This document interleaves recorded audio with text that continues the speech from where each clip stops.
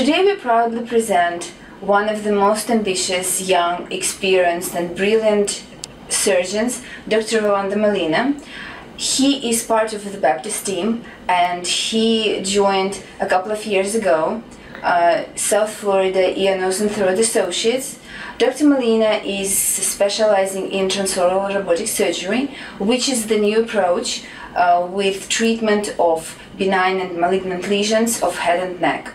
And this is basically the topic of our interview today. Dr. Molina, thank you very much for finding the time to meet with us. Well, thank you for having me. Dr. Molina, can you please say a couple of words how the transoral robotic surgery started and how did you become part of this venue? Sure. It's important to understand first a little history.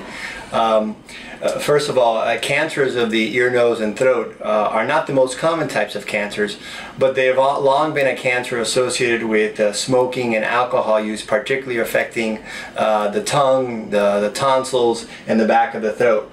And the way we used to treat patients with these cancers is we had to operate on them, and operations that were very involved, very extensive, or very long in order to remove the particular area of their mouth or throat that was affected with their cancer, and that resulted in prolonged rehabilitation and a prolonged recovery for a lot of our patients. Well, with the advent of technological advancements and a lot of the research done by folks like Dr. Gregory Weinstein and Bert O'Malley at the University of Pennsylvania, the Vinci robot was finally FDA approved for the use of management of early head and neck cancers, particularly of the oral pharynx, and that means cancers of the tonsils, cancers of the back of the tongue, and cancers of the supraglottis. Well, with the robot now we are able to operate on patients in the back of their throat without having to do the original big operations where we had to open people's throat, cut their jaws, move their tongue and structures out of the way. Now it allowed us to operate on their cancers by operating directly through their mouth with very small instruments and cameras, and that has resulted in a much faster operation, technically a more precise operation, and of course from a rehabilitation standpoint, better outcomes for our patients in terms of pain and swallowing and length of stays in the hospital. So it's been an evolution of traditional cancer operations, which were very long, sometimes 8 hours, 10 hours, and prolonged weeks of hospitalization, and then the transition to laser surgery done through the mouth, and now robotic surgery done through the mouth, which is what's called transoral robotic surgery. It's been very exciting times, not from the surgeon standpoint, but from a patient standpoint. The outcomes have been very favorable. Great. Thank you.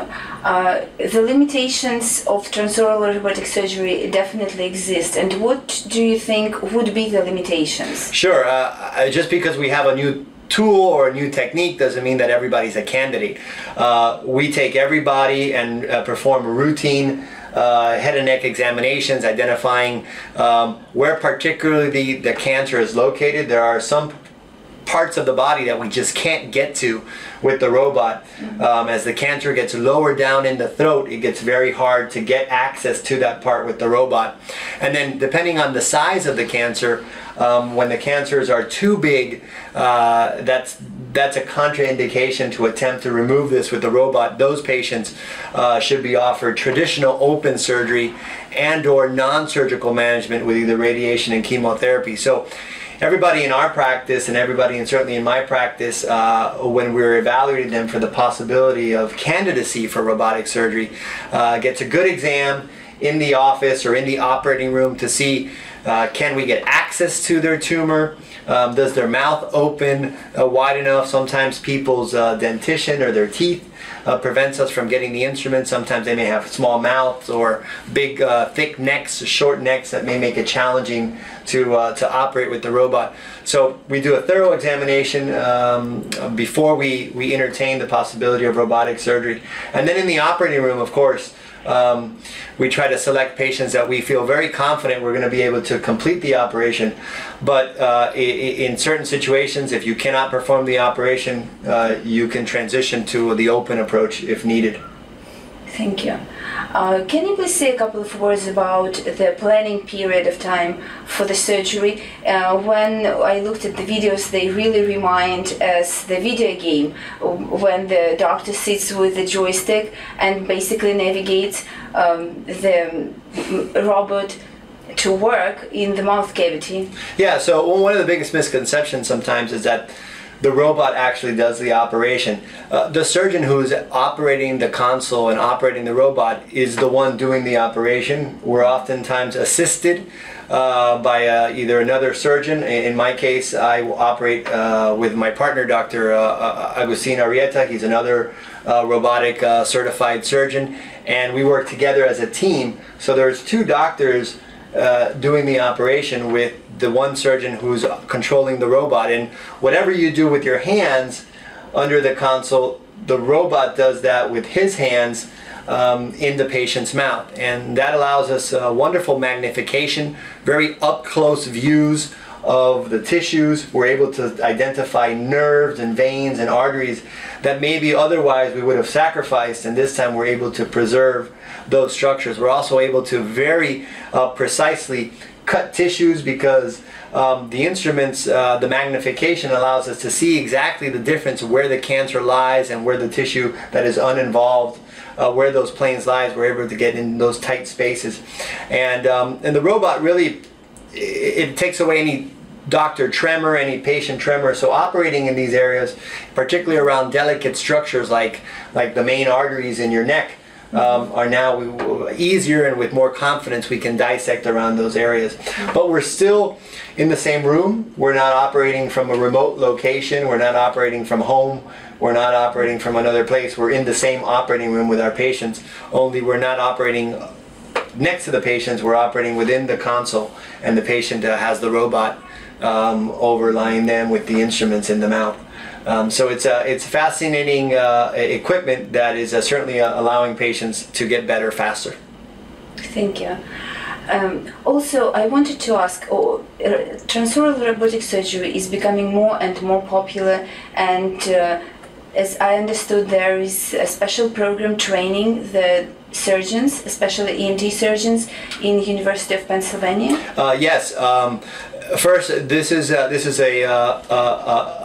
procedure, a tool that is being offered to all doctors who traditionally manage patients with head and neck cancer.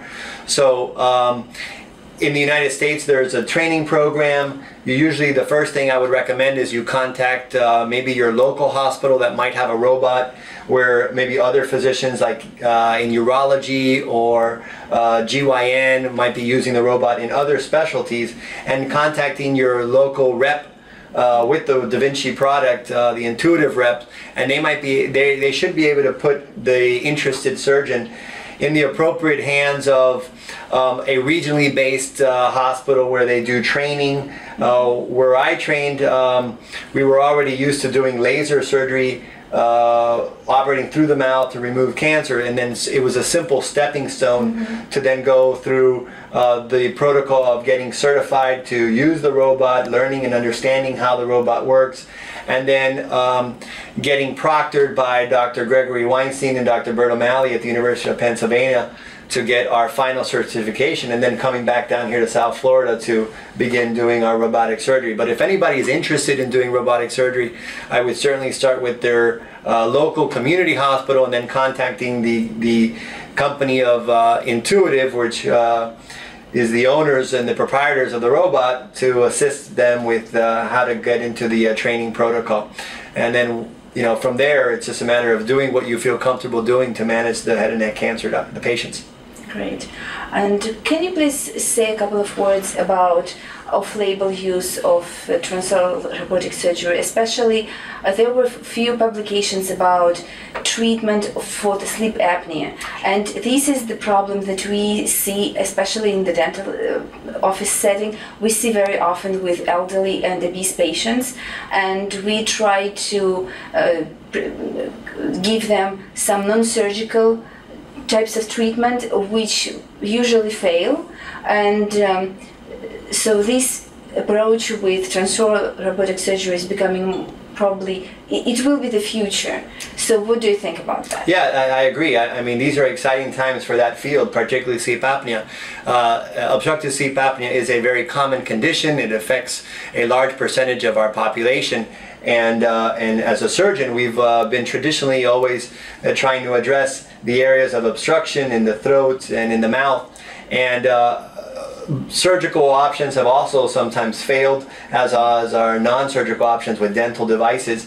And the robot is an exciting equipment that might be able to deal with those patients who have particularly base of tongue and posterior pharyngeal wall sites of obstruction, because we already get there for our cancer patients. Well, for our patients who don't have cancer but have obstructive sleep apnea, and those patients are far more prevalent and the incidence are far higher of sleep apnea than we have for head and neck cancer. The ability to use the robot for management of obstructive sleep apnea is a new avenue that's being explored.